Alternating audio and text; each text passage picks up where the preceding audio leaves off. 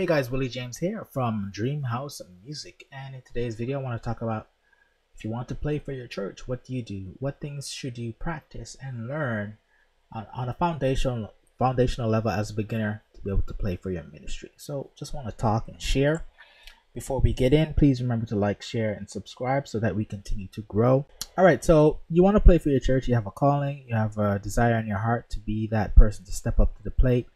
Maybe your church doesn't have a musician right now and you want to fill in, but you're a beginner, so you're not sure, what to practice or what to learn. Or maybe your church has musicians, but they come and go because they're looking for pay all the time. So you want some consistency and you're that person. So I just want to share my thoughts. First thing, pray and ask God for help and direction. I believe He's the source of all wisdom, knowledge, understanding, and He gives to those freely who ask, right? So if we ask and we knock, He will give us the wisdom, the knowledge, and the skill to get it done. And of course, faith without works is dead. So we got to do our part. We are assistants with God, and He gives us hands to play, and we have to use them. He won't move them for us. He's given us the ability. So that's where I would start, right? And then let's talk about the works part. What should we do on our part? Well, I'm going to talk just practical foundational stuff. Number one is you need to learn your scales, okay? Go from a beginner perspective. You should know the notes of your piano. Okay, that's the first thing. You should know all notes. I'm gonna assume you know the notes on the piano. If not, you could grab my quick start course in the description below. It has everything you need to learn about learning your notes on the piano. First off, the piano has 12 unique notes: C, C sharp, D, D sharp, E, F, F sharp, G, G sharp, A sharp, B. Okay, 12 notes. 1, 2, 3, 4, 5, 6, 7, 8, 9, 10, 11, and 12. Okay. So, and that just repeats up and down the keyboard. Apologies if you know this already. But anyway, so on each of those 12 notes is built, you could play a scale. But the first scale you gotta learn is the major scale. All of their scales are based on the major scale. Okay, minor scales, diminished scales, whatever scales, blues scales, they're all based on the major scale. So you gotta know those first. So I would learn the C major scale. I'm gonna go fast here. Just up and down, C sharp or D flat. The D major, E flat or D sharp, E major, F major scale. Take the time and learn these, don't be lazy. F sharp, G flat, G major, A flat, the A major, B flat, B major. Okay, I would practice that and know them. Some people know them but don't have the muscle memory. They don't practice. Practice 10 minutes a day, work on each scale, and then also do the left hand. Right? I'm not going to do the left hand, but whatever you do with your right hand, do with your left hand. Learn all 12 major scales. That's the first thing. Okay, do not be lazy. Do not skip this. You will struggle if you don't know your scales. Next step, let's learn the diatonic chords. What are diatonic chords? They are the basic chords that are built on the scale, and they use the notes in the scale as well. So let's use the C scale, for instance. If we're using the C scale, that means we're in the key of C. Right? C, D, E, F, G, A, B. And we use the number system, so we number from C to B. 1, 2, 3, 4, 5, 6, 7. And to build the diatonic chords, well, chords are more than one note played at a time. We're going to build 3-note chords, okay? And this is how you do it. Simple. You start on C. There's 7 chords, right? 1, 2, 3, 4, 5, 6, 7. Now we're talking about each specific scale. So on C, you start on C. You're going to just skip a note to build the chord. So C, you're going to skip D, play E. And then after E, right? After E, skip F and then play G. That's chord number 1. Okay? Chord number 2 starts on D, D, skip E, play F, skip G, play A. Chord number 3, E, skip F, play G, skip A, play B. Chord number 4, F, skip G, play A, skip B, play C. Chord number 5 starts on G, so G, skip A, play B, skip C, play D. Chord number 6, A, skip B, play C, skip D, play E. Chord number 7, B, skip C, play D, skip E, play F. Okay, so those are my 7 diatonic chords, and you should know those for all 12 keys. I just did it for the key of C because it's easiest to learn, but that's where most people start because it's all white keys. And then learn how to play these chords with your left hand as well. Just going up and down. Like if you're a beginner, this is what you should know. You should know these chords, okay, and reference them using the number system. So you should know your 1 chord. You should know your 2 chord. Your 1 chord is C major. Your 2 chord is D minor. Your 3 chord is E minor. 4 chord is F major. 5 chord is G major. 6 chord is C minor. 7 chord is B diminished. And then you can repeat the 1 chord. Alright, so if you go to another key, you would do the same process. Again, if you want more training on this, just check my course below in the description. Okay, ear training. So we got to be able to develop our ears. And again, I go back to the scale to develop ears. Okay, so I use something called solfege. It's the do re mi scale. So, well, it's the major scale, but using syllables. So do re mi fa sol la ti la sol fa mi re do. To learn how to play by ear, you gotta know how to identify the sound of each note in the scale. So for instance, in the C, we want to know what E sounds like. We want to know what A sounds like. We want to know what D sounds like, which is the 2. We want to know what B sounds like, which is a 7. And the system I was taught, and I teach my students for private lessons, is solfege. Okay, do re mi fa sol la ti do ti la sol fa mi re do.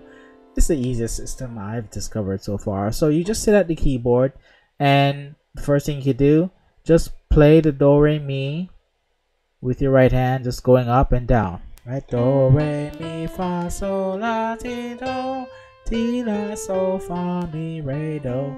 Do that till that becomes easy for you to do.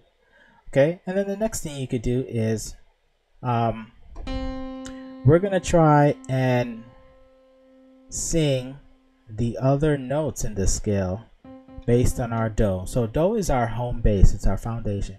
So if you know do, you should be able to identify and sing all the other pitches. Okay, so we're using what's called relative pitch. Okay, so based on our do, I should be able to find the 5, which is G. So I would just do a simple exercise like this: do re do, right? Do re do. That's it. Just go to do. Sorry, go to re and back down. Then I'll go do mi do, do fa do, do so do la do ti do right, and then go back down. Do ti do la do so do fa do mi do re do. Okay, so you don't have to sing like Whitney Houston or Kim Burrell or Tamila Mann, but you got to be able to vocalize the actual pitches in the scale. Okay, that's how you learn how to play the melodies and the chords, right? So if we're singing a song like My God is awesome, right? My God. All right, well, what is that? That's actually, if I know the do, my, what pitch is that? My, that's you would have to, if you're a beginner and your ears aren't good, you have to play each note to find it. But you get to a point where you can recognize, oh, that's a me, my God, da da da, or mi re do. Okay, so mi re do, la so do do. Right, now just playing that and recognize that might take you some time depending on your skill level, but you should be able to use your ears to recognize the pitches, and then in real life application apply that to songs like My God is Awesome. My God is awesome, he can move mountains. My bad. Keep me in the valley, hide me from the rain. You might have to go slow, like my God is awesome. So that's my next point, actually. Ear training. After you've learned solfege, take a song and try to play the melody of that song. Okay, like just the right hand, no chords, and then you want to identify the chords. So if you're gonna listen to a track, and I have a video talking about my 4-step method on how to, play by ear. I'll probably link that in the description. But you want to now use those 7 chords, the 7 diatonic chords, and then apply them to the song. Okay, so my God is awesome would be the 1 chord. Well, how would I know it's the 1 chord? I would listen to the track, and I would listen to first the bass note. Okay, the root note. When I say bass note, it's the root note of the chord. So every chord, I forgot to mention, has a root note. It's the first note in the chord. So as the song progresses in time, the root note or the bass note will change. So for instance, my God is awesome, he can move mountains. So the chord progression went from a 1, which is a C, which would be a C chord, to a 5, which would be a 5 chord G chord. Keep me in the valley, which would be a 6 chord, which I know now is A minor because I know my diatonic chords. Hide me from the rain, which would be a 4 chord.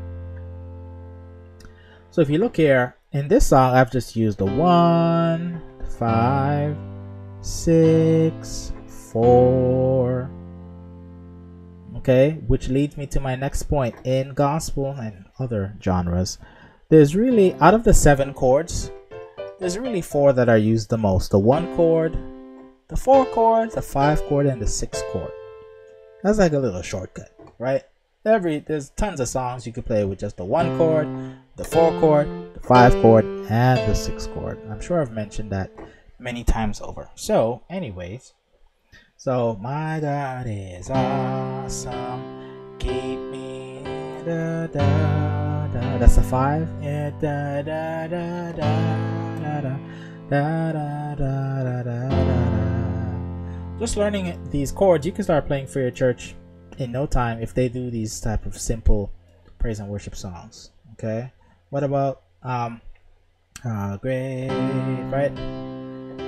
Is our God, sing with me, how great is our God. That's a 6 chord, 1 to 6, now to the 4. Da da. How great is our God. Okay, so that's basic playing, basic diatonic chords. Okay, now there's tons of other songs, but I just wanted to use an example. And then over time, over a few months and years of practice, you want to start to learn your theory and how to shape those basic chords. Okay, so a simple thing you could do is you could take these major chords and you can, what I call, stack them, which is repeat the notes. So like you have C, E, G here and C, G, you could arrange these notes in different ways. Like in the left hand, you see I have C and G, which is the 1 and 5 of the left hand. or I could do C and E, which I repeated here. I can even move the C an octave down to create a nicer chord, or this E I could put on the bottom. See this E here, I put it on the bottom here, and then I could repeat the C. So now I have multiple ways just by changing the bass note and arranging my chords differently. This is called voicings. Another simple thing you could do is something I call suspended second chords, which I talk about in my course as well, how to use that. So a suspended second is, if we go back to the diatonic chords C, E, G, which from the scale is the 1, the 3, and the 5. If I use the 1, the 2, and the 5, that's called a suspended second. And gospel guys use it all the time in worship. So now I could use my 1 chord, play like this. And if I change my bass notes, like if I do an E and a C, it sounds good, right? Or I could do G and E, right, to change up my chord. All right, and just with that simple move, my chords sound a little better. My God is awesome. He can move mountains in the valley, hide me from the rain. Okay, there I'm using an F suspended second. Okay, so this is my little just rant on, if you wanted to start to play for your church, you could start by learning your scales, your diatonic chords, okay, practice your solfege, right, and you know, just you got to spend consistent time in practice, 30 minutes a day, just doing these things, and then again asking God for help and direction, so that, you know, you can get that blessing from above. Now, this was a quick rant. Hopefully it helped. Let me know in the comments. Again, if you want more help and you want more material on this, I have my quick start course, which kind of goes over this. So hopefully this helps. Peace.